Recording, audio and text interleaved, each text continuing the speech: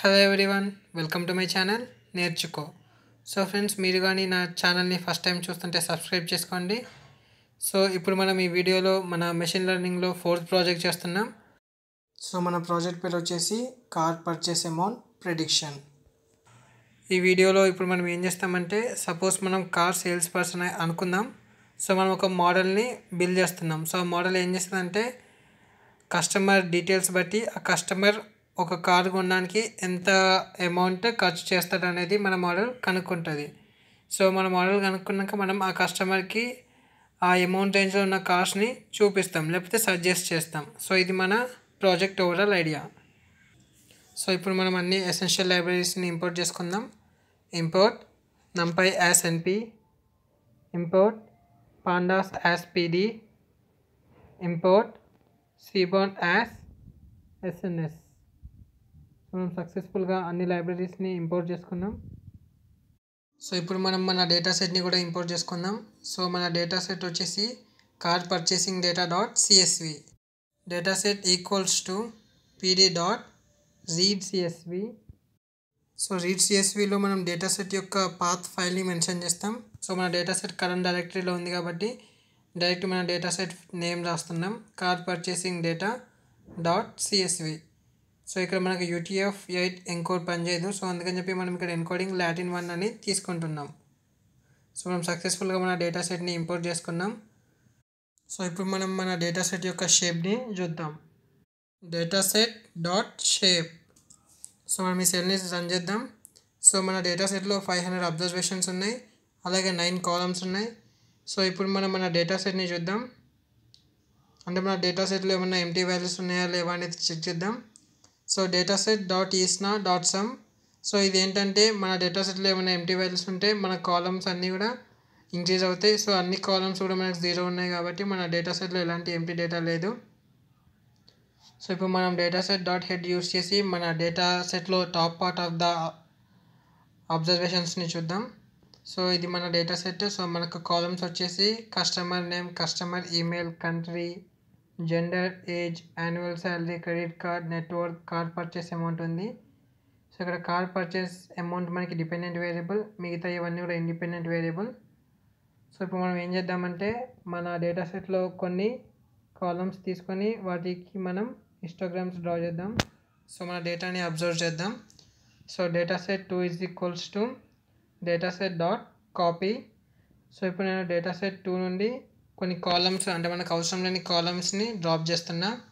So data set 2 dot drop columns equals to customer name, customer email. So ఇవేవి కూడా మనం order చేసేటప్పుడు data అనేది ఏమి పనికిరాదు. సో అందుకని చెప్పి మనం ఈ కాలమ్స్ అన్నీ కూడా తీసేస్తున్నాం. సో నెక్స్ట్ కాలమ్ వచ్చేసి country, in place is equals to true. So ఈ సెల్ని మనం ఇప్పుడు రన్ చేద్దాం. సో మనం మన డేటా సెట్ 2 నుండి కొన్ని కాలమ్స్ అయితే తీసేసినాం. సో ఇప్పుడు మనం ఆ డేటా సెట్ 2ని చూద్దాం, అంటే ఆ కాలమ్స్ని తీసేసినామా లేదా అని. సో దానికోసం నేను డేటా సెట్ 2 డాట్ హెడ్ తీసుకున్నా. సో మనం సక్సెస్ఫుల్గా ఆ కాలమ్స్ అన్నీ కూడా తీసేసినాం. సో మనం ఇప్పుడు SNS డాట్ పేర్ ప్లాట్ యూజ్ చేసి మన డేటాని విజువలైజ్ చేద్దాం. అంటే మన డేటాని గ్రాఫికల్గా డ్రా చేసుకొని మన డేటాని అబ్జర్వ్ చేద్దాం. సో మనకి ఏ కాలమ్ ఎలా బిహేవ్ చేస్తుందని. So SNS dot pair plot data set 2, hue is equals to gender. ఈ సెల్ని నేను రన్ చేస్తున్నా.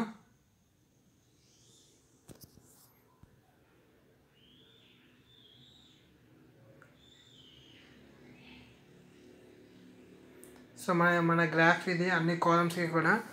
సో మనం హ్యూ ఈక్వల్స్ టు జెండర్ తీసుకున్నాం కాబట్టి బేస్డ్ ఆన్ జెండర్ మనకు ఇలా ప్లాట్ అయిపోయింది. సో మనం హ్యూ ఆర్డర్ కూడా తీసుకుందాం. హ్యూ ఆర్డర్ ఏంటంటే మనకి లేబుల్ లాగా పనిచేస్తుంది. సో 0 వచ్చేసి ఫీమేల్, 1 వచ్చేసి మేల్. సో నేను మళ్ళీ ప్లాట్ చేసినంత. సో ఇది మన లేబుల్ ఇక్కడ. సో మనకి ఇక్కడ బ్లూ కలర్ వచ్చేసి 0 అంటే ఫీమేల్, ఇంకా ఆరెంజ్ కలర్ వచ్చేసి 1. సో 1 రిప్రజెంట్స్ మేల్ అన్నమాట. సో ఇక్కడ మనం యాన్యువల్ శాలరీ అబ్జర్వ్ చేస్తే, సో మనకు యాన్యువల్ శాలరీ వచ్చేసి మేల్ కస్టమర్స్కి ఎక్కువ ఉంది when compare to the female customers. So అలాగే క్రెడిట్ కార్డ్ డెప్ట్ కూడా అంతే, మేల్ కస్టమర్స్కి ఎక్కువ ఉంది ఫీమేల్ కస్టమర్స్ కన్నా. సో ఏజ్తో కంపేర్ చేస్తే ఎక్కువ మంది కూడా 25 to 50 ఏజ్ మధ్యలో ఎక్కువ మంది కూడా కార్డ్ పర్చేస్ చేయడానికి ఇంట్రెస్ట్ చూపుతున్నారు. సో ఇలా మనం sns.paperలో యూజ్ చేసి మనం డిఫరెంట్ గ్రాఫ్స్ డ్రా చేసుకొని అబ్జర్వ్ చేయొచ్చు. సో ఇలా అబ్జర్వ్ చేయడం వల్ల యూజ్ ఏంటంటే ఏ కాలమ్స్ అయితే మనకు మన డిపెండెంట్ వేరియబుల్ వెక్టర్ని ప్రెడిక్ట్ చేయడానికి హెల్ప్ చేస్తున్నాయో తెలుస్తుంది. సో ఇక్కడ మనం ఇంకొక నెట్వర్త్ ఇక్కడ అబ్జర్వ్ చేద్దాం. So net worth versus annual salary. So annual salary average వచ్చిన వాళ్ళకి నెట్వర్త్ కూడా యావరేజ్ ఉంది, ఎక్కువ వచ్చిన వాళ్ళకి నెట్వర్త్ కూడా ఎక్కువ ఉంది. సో ఇప్పుడు మనం ఏం చేద్దామంటే మన ఫీచర్ మ్యాట్రిక్స్ని ఇంకా డిపెండెంట్ వేరియబుల్ వెక్టర్ని కూడా క్రియేట్ చేసుకుందాం. So feature matrix x equals to dataset2.ilog. So నేను ఇక్కడ dataset2 నుండి కూడా ఒక లాస్ట్ కాలం తప్ప మిగతా కాలమ్స్ అన్నీ కూడా తీసుకుంటా. సో మన లాస్ట్ కాలం ఎందుకంటే అది మన dependent variable vector, car purchase అమౌంటే మనం ఈ ప్రాజెక్ట్లో ప్రెడిక్ట్ చేయాలి, ఏ కస్టమర్ ఎంత అమౌంట్ వరకు స్పెండ్ చేస్తాడో కార్ కొనుక్కోవడంలో అని. సో ఇప్పుడు నేను డిపెండెంట్ వేరియబుల్ వెక్టర్ వైని కూడా క్రియేట్ చేసుకున్నాం. dataset2.ilog : -1.values. సో నెక్స్ట్ ఏం చేద్దామంటే మన ఫీచర్ మ్యాట్రిక్స్లో మన ఫస్ట్ అబ్జర్వేషన్ని చూద్దాం. సో ఇది మన ఫస్ట్ అబ్జర్వేషన్. సో మనకు మొత్తం 5 కాలమ్స్ ఉన్నాయి ఇందులో. సో ఇది మన పర్చేస్ అమౌంట్ మన ఫస్ట్ కస్టమర్కి. ఇప్పుడు మనం మన డేటాని ఇంకా ట్రైనింగ్ సెట్గా ఇంకా టెస్ట్ సెట్గా డివైడ్ చేసుకుందాం. From sklearn.model selection import train test split xtrain, xtest, ytrain, ytest is equals to train test split. So ఇక్కడ నాకు ఫీచర్ మ్యాట్రిక్స్ ఇంకా డిపెండెంట్ వేరియబుల్ వెక్టర్ని తీసుకుంటున్నా. Feature matrix x, y, test size is equals to 0.2. So నేను ఇక్కడ test data size 20% అనుకుంటున్నా. Random state equals to 0. So ఈ సెల్ని run చేసిన. So ఇప్పుడు నేను సక్సెస్ఫుల్గా మన డేటాని ట్రైనింగ్ సెట్గా ఇంకా టెస్ట్ సెట్గా స్ప్లిట్ చేసుకున్నాం. సో మనం మన ట్రైనింగ్ డేటా యొక్క షేప్ అనేది చూద్దాం, అంటే ఎన్ని అబ్జర్వేషన్స్ మన ట్రైనింగ్ డేటాలో ఉన్నాయని. సో మనకు మన ట్రైనింగ్ డేటాలో 400 అబ్జర్వేషన్స్ తీసుకున్నాం, ఇంకా టెస్ట్ డేటాలో 100 అబ్జర్వేషన్స్. సో నా ytrain dot shape 400 observations.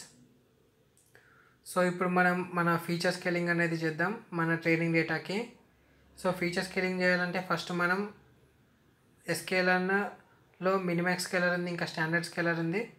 So feature scaling చేయాలంటే అది ఇన్పుట్కి ఒక 2 డైమెన్షనల్ అరేని తీసుకుంటుంది. సో మనకి ఇక్కడ ytrain అనేది సింగిల్ డైమెన్షనల్ అరే. సో దాన్ని మనం 2 డైమెన్షనల్గా కన్వర్ట్ చేద్దాం. సో దానికోసం నేను ఇక్కడ ytrain dot reshape of -1, 1 use చేసిన. సో -1, 1 అంటే ఎన్ని రోస్ అని ఉండాలి, కానీ కాలం అయితే ఒకటే ఉండాలని తీసుకున్నా. సో ఇక్కడ నా ట్రైనింగ్ డేటా యొక్క షేప్ అంటే ytrain యొక్క షేప్ 400, 1 కింద కన్వర్ట్ అయిపోయింది, అంటే 400 అబ్జర్వేషన్స్ ఒక కాలం. సో ఇప్పుడు నేను feature scaling చేయగలుగుతా. So from sklearn.preprocessing import minmax scaler. So మన ఫీచర్ స్కేలింగ్కి ఇంకొకటి కూడా ఉంది, స్టాండర్డ్ స్కేలర్ అని. సో ఇక్కడ నేను మినిమాక్స్ స్కేలర్ అని తీసుకుంటున్నా, మినిమాక్స్ స్కేలర్. సో దానికి ఆబ్జెక్ట్ క్రియేట్ చేసిన s equals to minimax scalar అని. సో ఇప్పుడు నా ట్రైనింగ్ డేటాని స్కేల్ చేస్తాం, అలాగే టెస్ట్ డేటాని కూడా. So xtrain equals to sc.fit transform of xtrain, xtest equals to sc.transform of xtest. So training డేటాకి మనం ఎప్పుడైనా సరే ఫిట్ ట్రాన్స్ఫార్మ్ యూస్ చేస్తాం, అలాగే టెస్ట్ డేటాకి జస్ట్ ట్రాన్స్ఫార్మ్ అని యూస్ చేస్తాం. సో మనం ytrain కూడా చేసేసుకుందాం. అలానే ytrain equals to sc.fit transform of ytrain. So మనం సక్సెస్ఫుల్గా ఫీచర్ స్కేలింగ్ అనేది చేసినాం. సో ఇప్పుడు మనం చూద్దాం మన ట్రైనింగ్ డేటాలో ఫస్ట్ అబ్జర్వేషన్ని, అంటే ఫీచర్ స్కేలింగ్ సక్సెస్ఫుల్గా అయిందా లేదా అని చెప్పి. సో ఫీచర్ స్కేలింగ్ అయితే సక్సెస్ఫుల్గా అయిపోయింది. అలాగే మనం ytrainలో ఫస్ట్ అబ్జర్వేషన్కి చూద్దాం. సో వై ట్రైన్ ఆఫ్ 0 అని తీసుకున్నా. సో వై ట్రైన్లో కూడా సక్సెస్ఫుల్గా ఫీచర్ స్కేలింగ్ అయితే అయిపోయింది. సో నెక్స్ట్ ఏం చేయాలి? సో మనమంతా డేటా ప్రీ ప్రాసెసింగ్ అయితే చేసేసినాం. సో నెక్స్ట్ ఏంటంటే మన మోడల్ని ఇంపోర్ట్ చేసుకోవడం, మన డేటాని ఆ మోడల్కి ఇచ్చేసి ట్రైన్ చేసేయడం. సో దానికోసం నేను ఇక్కడ ఇంపోర్ట్ చేసుకుంటున్నా మన neural నెట్వర్క్ని. So from keras.models import sequential, from keras.layers import dense. So dense అనేది దేనికంటే హిడెన్ లేయర్స్ని క్రియేట్ చేయడానికి, ఇంకా సీక్వెన్షియల్ దేనికంటే మన న్యూరల్ నెట్వర్క్ని ఇనిషియలైజ్ చేసుకోవడానికి. ఇంకా మన డ్రాప్అవుట్ని కూడా ఇంపోర్ట్ చేసుకుందాం. సో డ్రాప్అవుట్ జనరల్గా ఏంటంటే అన్ని న్యూరల్ నెట్వర్క్ కనెక్ట్ అవుతాయి జనరల్గా. సో అలా చేయకుండా ఉండడానికి, అంటే ఓవర్ ఫిట్టింగ్ కాకుండా చూసుకోవడానికి మనం డ్రాప్అవుట్ రేట్ని జనరల్గా వాడతాం. సో నేను సీక్వెన్షియల్ డెన్స్ని డ్రాప్అవుట్ని ఇంపోర్ట్ చేసేసుకున్నా. సో ఇప్పుడు మన మోడల్ని కూడా రెడీ చేద్దాం. So model equals to sequential.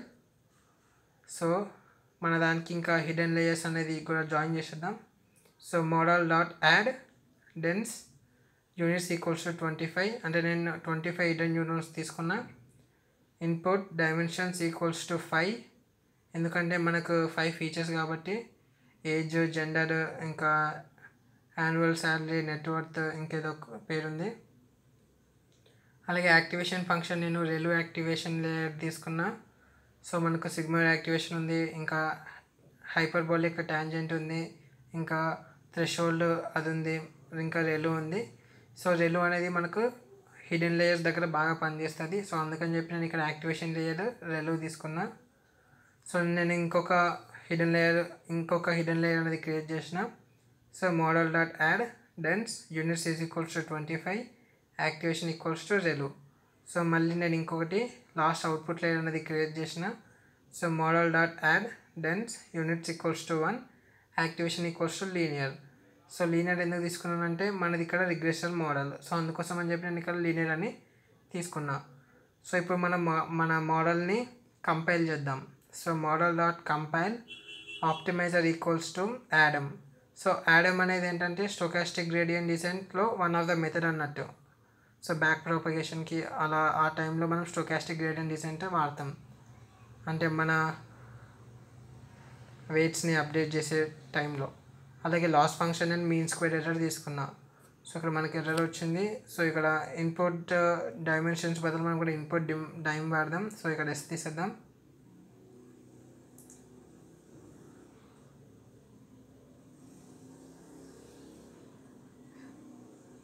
So ఇక్కడ మనము ఇన్పుట్ డిమ్ తీసుకుందాం. సో డిఐఎం ఎర్లీగా మనం డిఐఎంఎస్ తీసుకున్నాం. సో అక్కడ మనకి ఎర్రర్ వచ్చింది, ఎస్ ఉండదు. సో మన మోడల్ని సక్సెస్ఫుల్గా కంపైల్ చేసినాం. సో నెక్స్ట్ ఏంటంటే మన మోడల్కి మన ట్రైనింగ్ డేటాని ఇచ్చి ట్రైన్ చేద్దాం. So model dot fit X train why train. So ఇప్పుడు ఎన్ని ఎపోక్స్ తీసుకుందామంటే ఒక 20 ఎపోక్స్ తీసుకుందాం. So ఎపోక్స్ equals to 20 and batch size is equals to 25. So నేను 20 ఎపోక్స్ తీసుకున్నా, బ్యాచ్ సైజ్ ఏమో 25 తీసుకున్నా. సో మన మోడల్ని కూడా సక్సెస్ఫుల్గా ట్రైన్ చేసినాం. సో నెక్స్ట్ ఏం చేద్దామంటే మన దగ్గర ఆల్రెడీ టెస్ట్ డేటా ఉంది. సో మన మోడల్ని టెస్ట్ డేటా మీద ప్రెడిక్ట్ చేపిద్దాం, అంటే మన మోడల్ బాగా వస్తుందా లేదా అని check చేసుకోనికి. So వైప్రెడ్ is equals to model dot predict X test. So ఈ సెల్ని రన్ చేసిన. సో ఇప్పుడు మనం మన వైప్రెడిక్ట్ని చూద్దాం. సో ఇది మన వైప్రెడిక్ట్. సో మనకంతా కూడా ఫీచర్ స్కేల్ అయిన ఫార్మేట్లో వచ్చింది. సో దీన్ని ఇప్పుడు మనం ఒరిజినల్ వాల్యూలోకి కన్వర్ట్ చేద్దాం. సో అది ఎలా చేస్తామంటే మనం SC dot inverse transform method వాడతాం. So వైప్రెడ్ is equals to SC dot inverse transform వైప్రెడ్. So ఇప్పుడు మనం మన ప్రెడిక్షన్ యొక్క వాల్యూస్ అనేది చెక్ చేద్దాం. So వైప్రెడ్ of 0. సో మనకు వాల్యూ ఒరిజినల్ వాల్యూ కింద కన్వర్ట్ అయిపోయింది, అంటే ఎర్లీగా పర్చేస్ అమౌంట్ ఎంత ఉందో ఆ ఫార్మేట్లో కన్వర్ట్ అయిపోయింది. సో నెక్స్ట్ కొన్ని వాల్యూస్ తీసుకుందాం కొత్తగా. సో కొత్తగా ఒక శాంపుల్ తీసుకొని ఆ శాంపుల్కి మనం ఆ కస్టమర్ ఎంత ఎఫర్ట్ చేయగలడు మనీ అని చెప్పి అది టెస్ట్ చేద్దాం. So why sample equals to NP dot అరే. సో ఇక్కడ జెండర్ ఫీమేల్ తీసుకున్న 0, ఏజ్ 35, ఇంకా యాన్యువల్ శాలరీ వచ్చేసి 62,000, ఇంకా క్రెడిట్ కార్డ్ డెబ్ట్ వచ్చేసి 11,600, ఇంకా నెట్వర్త్ వచ్చేసి 2,30,000. సో ఇక్కడ నేను ఆ శాంపిల్ తీసుకున్నా. సో ఇప్పుడు మన శాంపిల్ని స్కేలింగ్ చేయాలి. So y scale is equals to sc.transform, ఎందుకంటే మన మోడల్ని స్కేల్డ్ ఫార్మాట్లో ట్రైన్ చేసినాం కాబట్టి. సో మన y శాంపిల్ని స్కేలర్ చేసినాం. సో నెక్స్ట్ ఏం చేస్తాం, మనం ప్రెడిక్ట్ చేస్తాం. సో దానికన్నా ఇది మన స్కేల్డ్ వాల్యూస్ అన్నిటినీ కూడా మనం స్కేలర్ చేసినాం. సో ఇప్పుడు మనం ప్రెడిక్ట్ చేద్దాం. Model dot predict of y sample, y scaled. So మనకు వాల్యూ వచ్చేసింది. సో దీన్ని మనం ఒరిజినల్ వాల్యూ కింద కన్వర్ట్ చేద్దాం.